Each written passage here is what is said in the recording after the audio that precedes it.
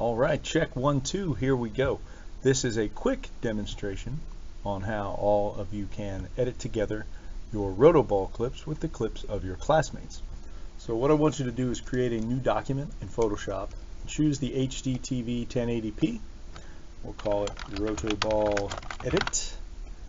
And we'll go ahead and click Create. And then what I'm going to do is load up the Motion workspace. So I'll go to Window, Workspace, Motion, and I have it up, but mine needs to be adjusted, so I'm going to tell it to reset motion. That way we'll see the timeline. Okay, we'll create a video timeline, and then we need to start dragging and dropping the video clips that we have. So I'm going to start with my own. Okay, so I'm going to go to File, Place Embedded, and when I look on my desktop, I should have Hatchl Rotoball, so that's fine. I'm going to lead off with my own clip. Good, leave it there. Okay, it's here on the timeline. I'll zoom it in so you can see a little bit. It converted it to a smart object, but that shouldn't matter. You can see it's playing back all the same. Okay, I'm just going to add a little bit of extra time on the timeline here. At least, well, it won't let me, but once I bring something else in, maybe it will. I'll drag this layer out. Okay, that's working. Just drag out the white background a little further. So I'm going to go on my timeline to the end of my clip, and then I'm going to go to File, Place, and I need to look for any of the other videos that I've downloaded. Now, I haven't downloaded some of them yet, so I'll show you how that's done. I'm going to go to Drive, and if I look at my Drive, Rotoball animation clips. So these are all the ones that people have updated so far. I'm going to go ahead and right-click each, just tell it to download, and they're not terribly large, which is great. In years past, did I tell it to make a copy? I want to download. All right. So in years past, the video files would be really, really big, but it looks like the MP4 compression is a good compression to use because the file sizes are really under 10 megabytes, which is fantastic. So the ideal goal is to go ahead and create an edit with at least 12 of your classmates. One student put in an animated GIF. I don't know if that'll work or not, but I'll download it and we'll give it a try. Okay. Now these all exist in the Downloads folder. If I click on one of them and tell it to show in folder down here at the bottom bar, popped up a window on my other monitor, I'll drag it over. So here are the clips, and then I'll go to Photoshop and look in the Downloads folder, and I can see them there. All right, so maybe next I'll try Beth. So I'll hit Place, and I'll say yes. So we have clip 1, clip 2, okay, we'll go to the end, and maybe this time I'll drag and drop. We did Beth, let's do this next one. Bring it in, yep. Okay, there's Sid. It looks like it cuts off a little early, so I'm going to use the scissors and just split his clip, and then I'll throw out that extra copy by hitting delete. All right. At this point, I haven't saved yet, so I'll do Save As. I'm going to save it locally on the computer rather than to the cloud because I don't want it to be unstable, so I'm going to save it onto my desktop. Go to Gumdrops. All right. And then we get to do either another file place or another drag and drop. So we'll drag in Michael's. Hit the check. There we go. All right, so I'm going to scale down the timeline a bit and move it up. I want to extend that background layer just to give myself some more blank canvas. Okay, at the end of the timeline. So we'll save. Now we are down to Kelly. So you got to go to the right section. Good. Nope. Folder. Yep.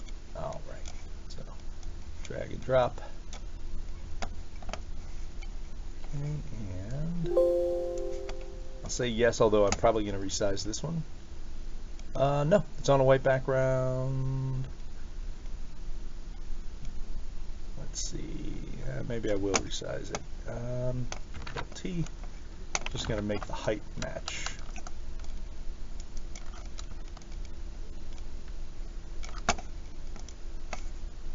Okay, 1, 2, and we get to here. We're ready to bring in another one. Svetlana, drag and drop. Say yes. All right. Now this one I may try to scale. I may try to scale both of these just so the width fits. We'll have to see. What else do we have? Oh yes, an animated GIF. We'll see if we can bring that in as well. Drag out to the end. I'll save just to save my work in progress. Control S. All right. Now let's see what happens if we drag in the animated GIF. Does not appear to work. All right. So for that one, I'm going to go ahead and delete that layer. I'm going to take the extra step of opening up the animated GIF. Now I'll just do a quick render video, export, render video, and I'll make sure I use the YouTube HD 1080p because that'll match what we have going on. And this one's going to the desktop folder. In order to find it where all the others are, I'll render it to the downloads folder. And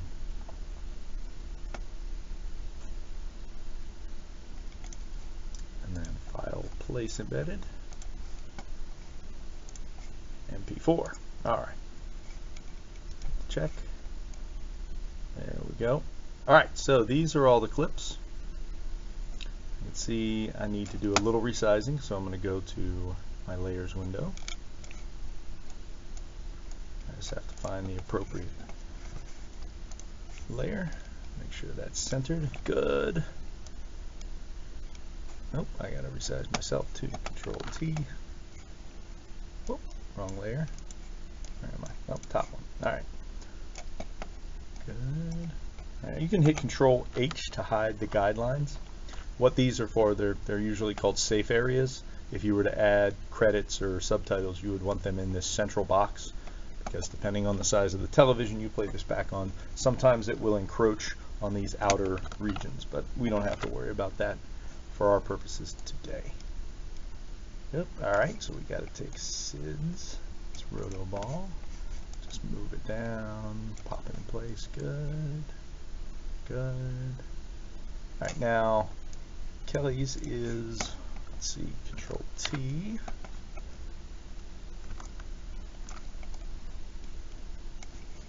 Try resizing it to here. Let's see, because I don't want the cat. I'd rather keep the cat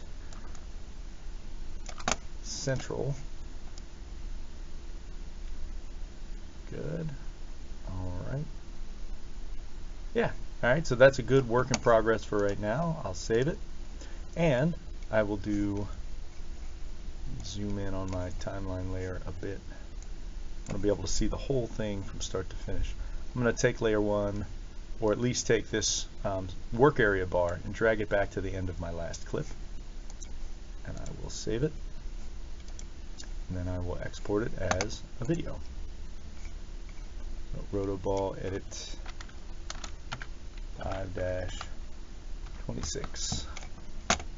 Render it. This time I'm going to go to the desktop. Alright, 1080p, perfect. Render it, and we'll be off and running. So then once you have your edited version all rendered out, you can just upload it to Google Drive and then insert it into your fourth quarter sketchbooks. And that's your last big project for the quarter. So keep up the good work, and I look forward to working with you guys again next year. Have a good summer.